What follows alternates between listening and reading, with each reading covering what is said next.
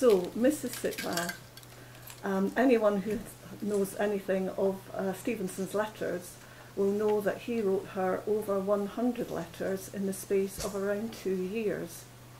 And she is the subject of my novel. I've decided today, I come from the land of making things up, but I've decided today not to talk about fiction or think about fiction, which is what I do for most of my life, but to try to focus on what we know about her in relation to RLS and beyond him and in the rest of her life. So here she is. No, here she isn't. The space bar.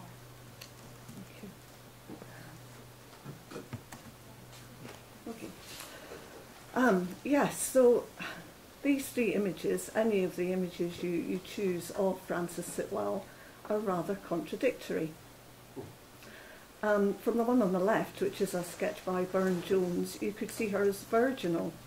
From the one on the right, you could see her as rather rigorously intellectual.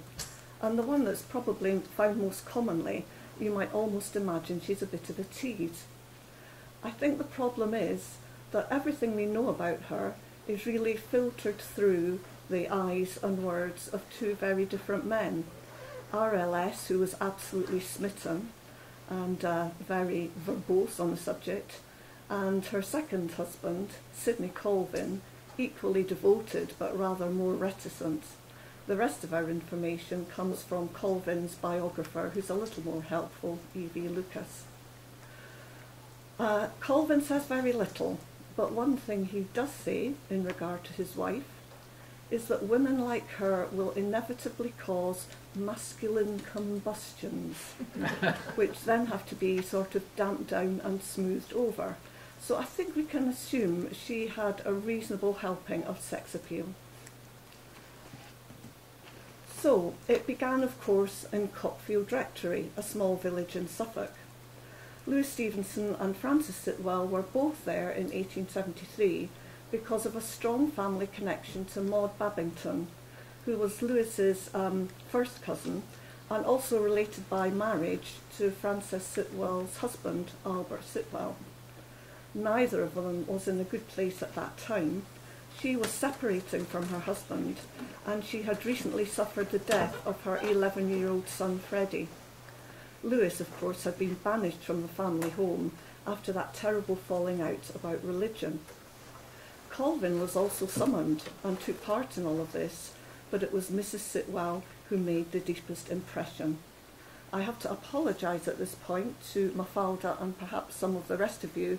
I'm not going to answer the question today, what happened at Cockfield Rectory, because that is the subject of fiction. Today we're looking maybe not at the real Mrs. Sitwell, but shall we say the non-fiction Mrs. Sitwell.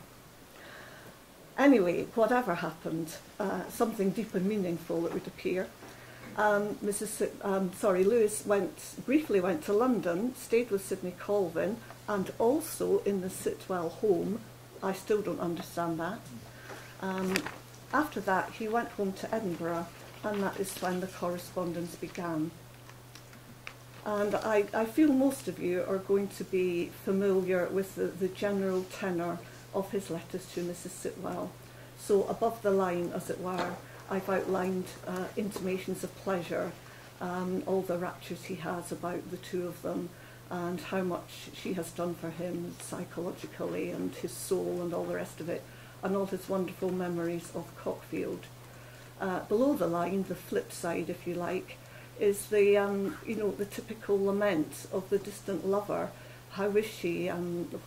He's worried about her health. He's particularly worried about the awful vicar and what he might be up to. She doesn't write to him enough, etc., etc. And we could say this is fairly typical of a younger man's infatuation with an older woman. And remember, she too was in a, emotional state, emotionally vulnerable at this time. I quite like what Claire Harman says about this relationship. She says that Frances was sensitive, brave, tender, distressed, bereaved and abused. Lewis would have fallen in love with a tenth of her. So we can say that really it was almost inevitable. I'd like to look beyond, sort of romantic and sexual supposition and think about why she made such an ideal correspondent. And this is a quote from later in her life, which shows that she was just very, very approachable and was always dying to hear your story. The quotation goes on in that vein. So she obviously just had that kind of personality that attracted people to tell their stories, and you can see why he would immediately respond to that. Of course, many of the early letters are almost streams of consciousness, or later when he's addressing her as Madonna and Mother of my heart and all this kind of thing. There's something of the confessional as well. This is something she obviously attracted. What I also think, and again this comes back to something that came up yesterday, was that Mrs. Sitwell was somebody new. He'd never met anyone like her. She wasn't like any of his Edinburgh friends, male or female. And she was not like Colvin in the sense that she didn't have the same literary agenda. Colvin was the mentor. He was looking to publication and what to do next. But she was a completely different audience. And I wrote that word audience a few days ago without thinking about it. But of course, I do agree that although the letters are much more personal than essays, there is a sense in which this is somebody new to sort of show off to, and he's still kind of working up his writing skills at this point. So Colvin was the perfect friend, she was the perfect confidante, and I think this was her value, not just to him, but also to us. We owe her so many anecdotes, reflections, literary experiments and unforgettable phrases. Without Mrs. Sitwell, we might never have had the picnic on the volcano and many other things. Of course, what we have to try and do is imagine that there was another side to this conversation, because we have these 100 letters from Lewis to Mrs. Sitwell, but Mrs. Sitwell insisted that all her replies were destroyed.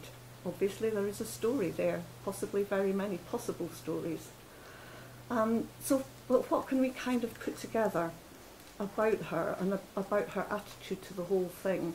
And why did she let this conversation, or at least his side of it, become so impassioned when she appeared to be staying loyal to Sidney Colvin at the time with whom she was in a relationship? And this is a quotation from a letter to Sidney Colvin, describing her as having a rare charm about her joyousness despite her clouded life. So we can assume from this that whatever tough times she was having, she always put a brave face on things. And perhaps that humour, that good humour, was not so easy to maintain. And maybe with Lewis, she felt she could drop the mask. Nobody can be cheery all the time. And at this point in her life, she could have been very much alone.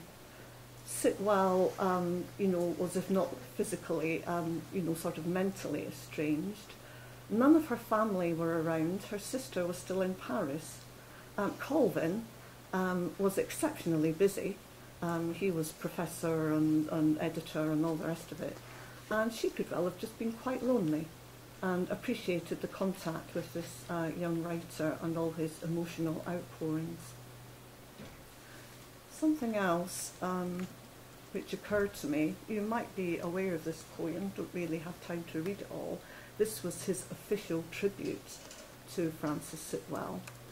And it's almost the opposite of what Lady Carlisle was saying, because it says, "I read, dear friend, in your dear face, your life's tale told with perfect grace." And he ends, "Your flowers and thorns you bring with you." So this would suggest that her face reveals everything. But perhaps it wasn't her face that was revealing everything. It was just that she revealed more to Louis Stevenson in her letters than she revealed in her face or to other people. So I think we can assume her letters, if not romantic, were certainly revelatory, and they were each saying to each other what they didn't feel they could say to other people. If that makes sense. One final point, which I've been thinking about, is that, as we'll see, she did work later as a writer. And if someone has a natural tendency to write, well, they just enjoy putting pen to paper, and they enjoy writing, whether it's a letter, a poem, or something else. That could have been a factor, especially if she didn't have another outlet for that. Well, after 1875, this impassioned, as they call it, correspondence really faded out. But of course, there was a lifelong contact between her and Sidney Colvin and the Stevensons. And they met from time to time, and letters went back and forth, though of course not in the same vein, and very often sent jointly to her and Colvin, rather to her on her own. And I think perhaps, don't want to get too wrapped up, but what about Fanny Sitwell and Fanny Stevenson? How did they get along? Fanny Stevenson was introduced to Lewis's London friends in 1877, sorry, hope I got that right, and was actually left to stay with Mrs. Sitwell because she needed looking after at the time. And I do get the impression Fanny Stevenson wasn't entirely comfortable with this, even though she was cosseted and petted, apparently. But at least during RLS' lifetime, they maintained a superficial affection, though I do think there might be a little bit of underlying envy in this quotation about my pretty friend. I wish I knew how she did it. I should like to drink from the fountain of perennial youth too. I think we've all had these thoughts from time to time. But Colvin, of course, did not like Fanny Stevenson one bit, though he did admit to her sex appeal. But after RLS' death, things did break down, and there was not really very much more being nice to each other, because there was this dreadful argument about who was going to write Lewis Stevenson's biography. And this is where Fanny Stevenson referred to a letter from Mrs. Sitwell, calling it a sea urchin of a letter written by a pig face. So much for the pretty friend of the last slide.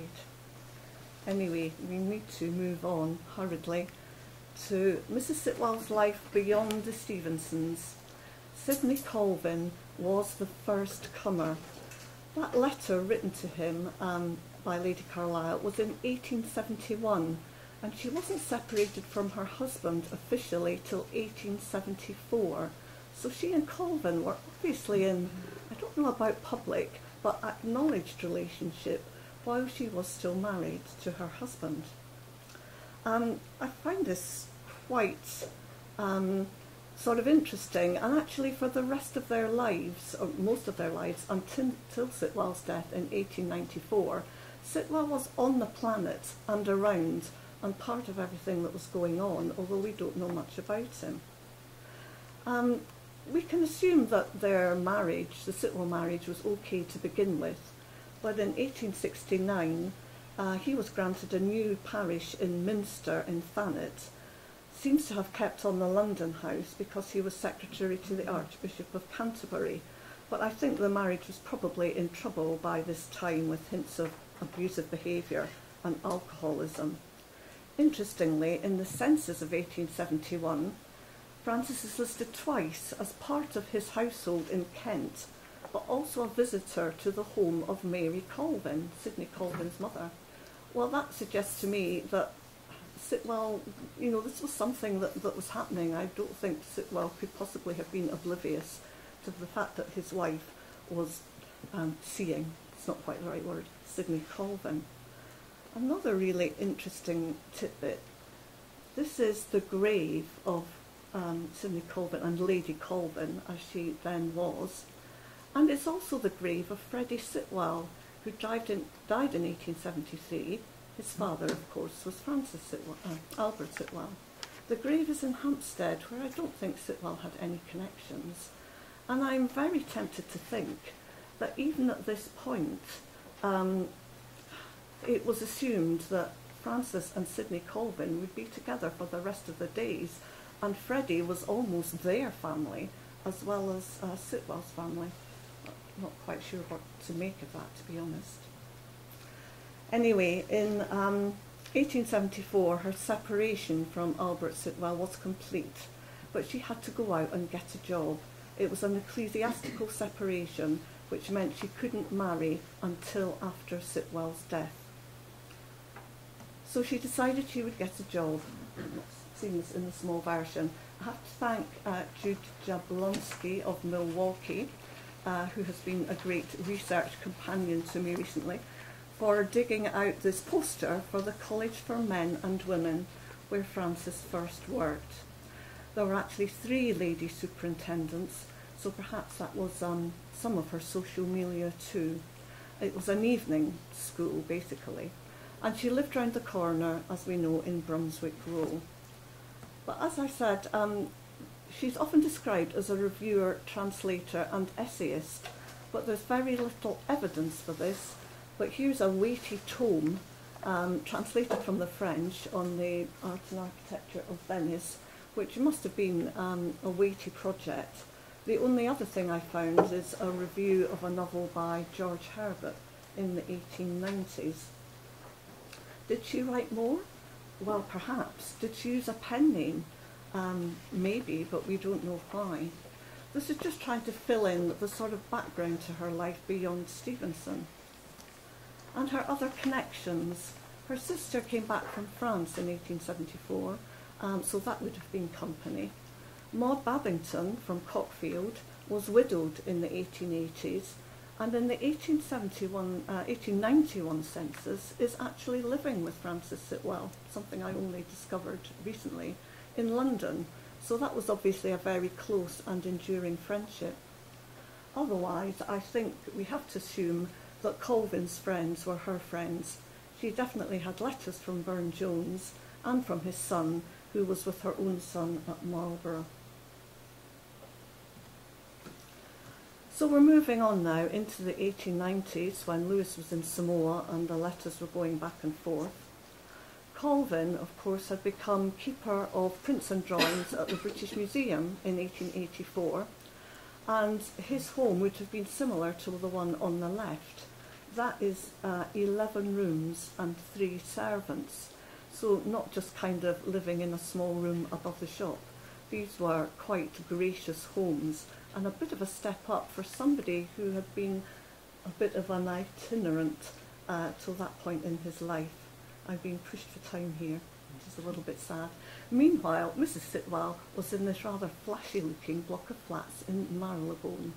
So I think it's probably unlikely she was still working in the college at that time. And I'm not sure about her income. Maybe she did more writing than we know about. So what made Mrs. Sitwell happy? Well, Sidney Colvin did not appeal to anyone, and to everyone, sorry. Slip of the tongue. Sometimes he made Lewis absolutely mad, but they got on like a house on fire. And they did eventually marry in 1903. That was 9 years after the death of Albert Sitwell.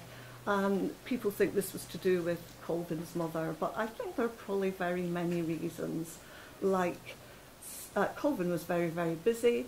They'd been happily living together and apart for 20 years. Maybe everything was fine, but eventually they did tie the knot. In their married lives, they were very happy. They continued to champion young writers and maintain friendships with Henry James and Elgar, the composer. What I particularly like as a sign of their affection was that when they were together, she always called him Felix, which was the nickname given to him by Louis Stevenson. So can we sum up Mrs. Sitwell? It would be easy to see her as a bit of a victim, you know, waiting for years and years for Sidney Colvin to put the question. But I think that's not necessarily the case. She wasn't terribly colourful. She didn't break any moulds, but I think she negotiated Victorian society very successfully.